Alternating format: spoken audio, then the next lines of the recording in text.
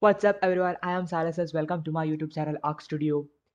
Today we will be seeing how we could apply Make a Jali with just the help of a PNG image and without using any plugins such as a lattice editor or a lattice maker or any other sort of plugins that is need to be installed. You can just use a PNG image and create Jali.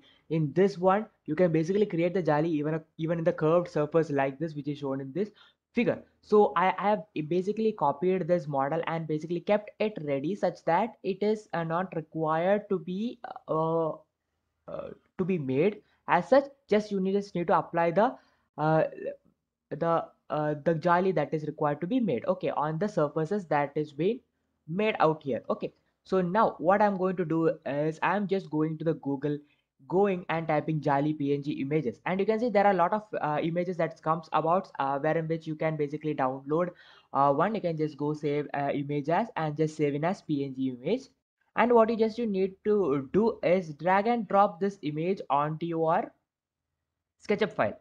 Okay, so either you can do drag and drop or you can go to file, then click on import, and then you can just import the file.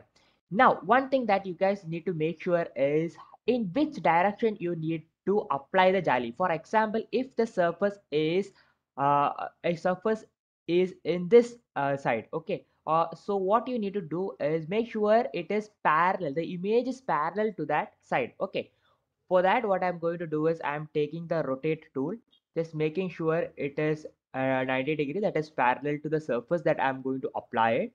Okay, and then what you need to do is take this and left click and click on explode. Okay, this is the first click that you need to do. Second click is go to your uh, paint bucket tool, press alt, click on it. You can see that out here this becomes a material. Okay, so this material could now be just simply applied onto the surfaces that is required. Okay, you can just simply apply it on the surfaces that you are basically making. So what this does is that you can be simply create the jali design within no time. You can go to edit, you can also change from here the size of the jali as well. Okay, or you can just scale this up and down so as to create the size. Just go alt again and just click on the surfaces that is required, so you can see that the size is being changed, and also you can get the jali design. So if you require the jali to be placed parallel to this surface, make sure you have this. You just need to take it. No, you just need to import one more image. Just select, drag and drop, and then you just need to,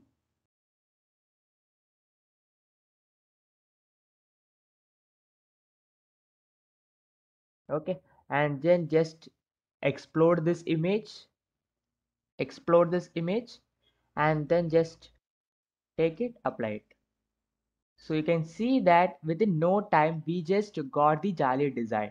You can go to edit, change this size as well to something like 2000 or so, 200 or so, and you can see that you have basically created that jali.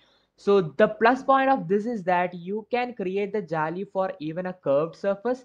Okay, you have basically created the jali for the curved surface as well, and also the plus point is that in renders you can see that the jali provides shadow as well. Okay, you can see that the jali creates shadow as well in the render image. So that's what I'm just telling you, how we could basically create a jali with no plugins required, and within no time you can just create it just by these 3 clicks. And that's it. Thank you, have a nice day.